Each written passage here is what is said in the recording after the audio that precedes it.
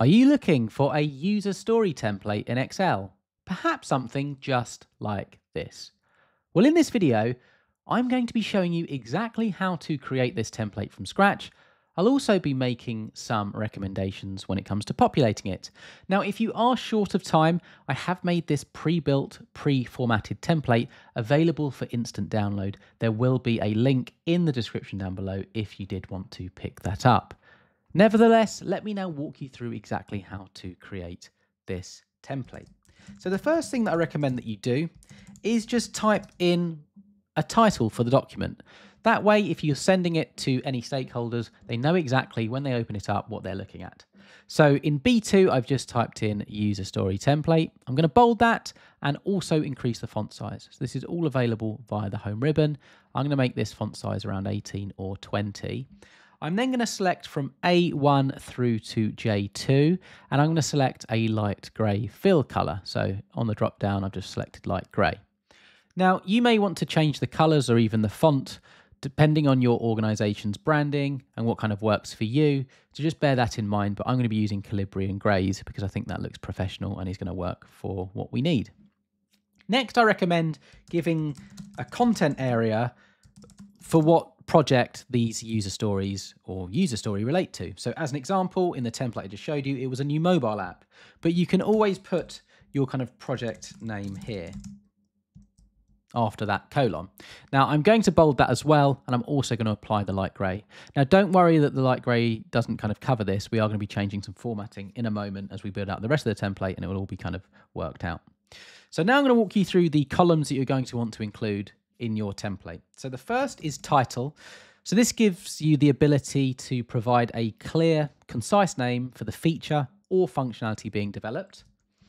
Next, user story. So here you can describe the user's need or goal, explaining what they want and why from their perspective and any benefit of implementing it. Then we need somewhere to document the acceptance criteria, or in other words, the specific conditions or requirements that must be met for the user story to be considered complete. Then we're going to have a content area for priority, so we can indicate the importance of the feature relative to others, for instance, low, medium, or high, and that will help us guide development focus. Next, estimation. So here we can provide an effort estimate in story points or even hours to help with sprint planning and workload management. And then lastly, description, where we can provide further information of the feature, in more detail, including context, purpose, and any relevant dependencies or constraints for implementation. So we've got all of our column headers now. So what I'm going to suggest that you do is select B6 through to G6. We're going to bold these. Also put this light grey fill colour on. I'm also going to make them slightly larger. So all of these headers slightly larger. So again, I'm going to put this up to, we'll put this up to 14. I'm going to left align. So this is all available via the home ribbon. And I'm also going to middle align as well. Next, I'm going to hover over between row 6 and 7. We see this little icon here. When you see that, left click on your mouse, and we're going to drag the height to around 30 or so. I've done a 33 there, but as long as it's, considerably larger in height than the others, that's fine. Now I'm just going to put I'm going to make these columns a bit wider. So I'm going to make the first column go over here. So now we can see that the user story 4 has been kind of populated, that the full grey filling. I'm also going to increase the font size actually, because I want this to be slightly bigger than what we see underneath. So I'm actually going to make this one more. There we go. There's obviously a bit of a tiered system here. We've got largest, larger, and then a kind of smaller here. I'm going to make the user story a bit wider. I'm going to make this one wider for now, acceptance criteria. Now we can play around with these shortly, but let's just do this for now. So I'm just going through all the column widths and making them larger. Description, we may want it to be a little bit wider than the others. So that's the first thing that we're going to do. Now what I recommend that you do is from B7 through to 11, so B7 through to 11, select all of those cells, and then on the home ribbon, hit merge and center. And then we're also going to hit middle align. Now what this means is when you start typing text, you'll see here, it's going to cover all of those rows, and as you can see, it's in the center of the cell. So that's where that would go. So I'm going to wipe that out for now. If you then click in any of those, it's going to select the whole thing essentially.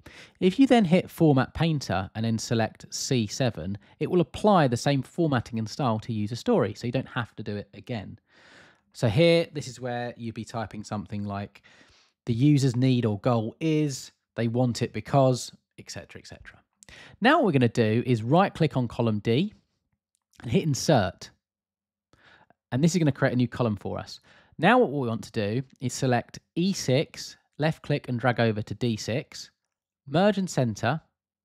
We're then going to align left, and we're going to increase the indent. We're going to select column D, and we're going to make this column narrower. Now what we want to do here is just type in 1, 2, 3, 4, 5. So this is giving us the ability to enter 5 different acceptance criteria. You only want 3, you only want 2. It doesn't matter, it just gives you the content areas to add them essentially. I'm going to make this slightly larger.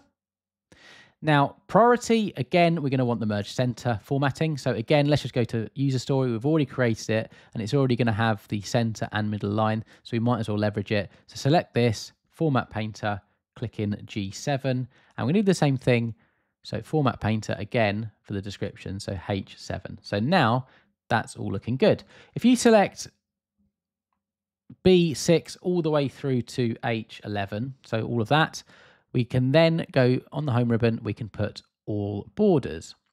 Now what this does essentially is if we take the grid lines off, so if you click on view at the top and then remove the grid lines, you'll see it just gives it that border effect, and it looks great against the white backdrop. So that is really, really useful.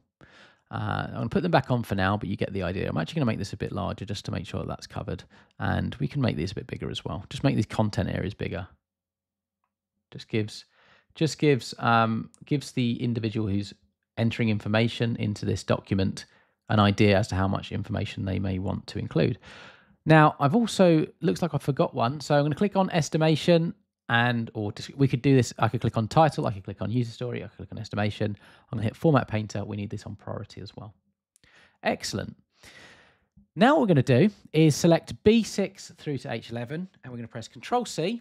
We're going to go to B13, Control V, and B20, Control V. So I've copied and pasted essentially the first pre-built template, if you like, mini template, and I've just put that into these here. So we've got 3 different areas for different user stories, so they can be on different user stories essentially. Now I want to set up some conditional formatting. So we're going to want that on priority. So if you select column F and then select on the home ribbon, conditional formatting, then you're going to select new rule. The first thing we need to do is select this one. So format only cells that contain. So we're going to have 3 different priority statuses here. We're going to have low, medium, and high. And what we want to do is essentially have, when it's low, maybe a light green, when it's medium, a light yellow, and when it's high, maybe an orange of some kind, just to indicate draw eyes. So if someone was, you populated different user stories in here, your eyes are drawn to those with the highest priority. That's essentially what we're looking for here, and we can quickly work out which user stories we need to work on. So format only cells that contain, and then here we want to change this drop down to specific text containing, you want to type in low there. Here you want to select format, and then on fill, you want to select this light green. So press OK. Press OK, and then let's go conditional formatting, manage rules. So you'll see that we have our first rule in place. We want to go new rule, format only cells that contain, format only cells with specific text containing medium, format. This time we're going to go for a light yellow, press OK, press OK. New rule, format only cells that contain, this is the last rule we need to set up, specific text containing high, hit the format button, and I'm going to go for this kind of off orange. Press OK, hit apply, and press OK. So now, let's just say you typed in low, we have that green, medium, and high. So that is your user story template. I hope this video is useful. Any questions, comments, feedback, drop them down below. With that said, best of luck over to you, and I hope you have an excellent day.